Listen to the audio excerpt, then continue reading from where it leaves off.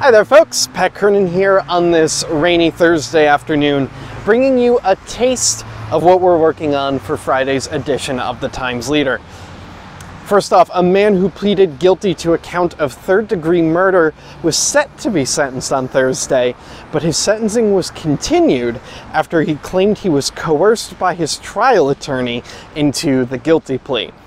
Tremaine Jamison, through his new attorney Demetrius Fanick, filed a motion to withdraw that guilty plea, which was initially filed in the middle of his trial earlier this year. Jamison was accused of killing Davon Brown in 2017 over a dispute during a kindergartner's graduation celebration. In lighter news, reporter Mark Geidish was in Nanticoke earlier today covering a competition between grade schoolers who built Lego battle robots. What else would anyone want to do today? The event comes as part of a 5-day-long day camp being put on by Luzerne County Community College. Anne Mary Therese Biebel has a piece about theater campers learning about fight choreography in a program run by the Act Out Theater Group.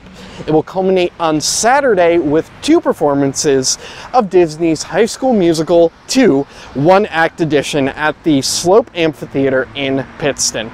And also remember that our TL Cares giveaway, it's still going on. The easiest way for you to participate is to become a subscriber, which you can do by giving us a call at 570-829-5000. Remember that it is $1,000 per week to the winner, plus an additional $1,000 to the charity of the winner's choice, plus a possible $25,000 grand prize at the end of it all to one lucky winner. And as always, if you are a subscriber, remember that you can access your e-edition online at any time. Just go to timesleader.com, click on the e-edition, enter in your password, and you'll be good to go. That is all for today, folks. We'll see you again tomorrow.